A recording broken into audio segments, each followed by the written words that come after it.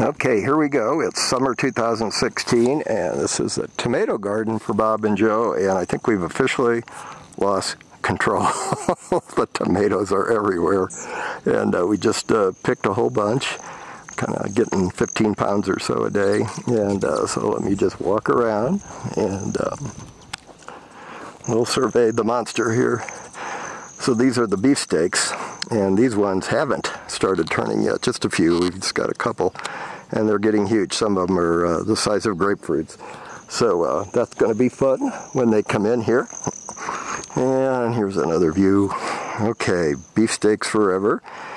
And then there's the early girls and the cherry tomatoes, which are also completely out of control. And all I can say is they're producing very good this year, so just a luck of the growing conditions, I guess.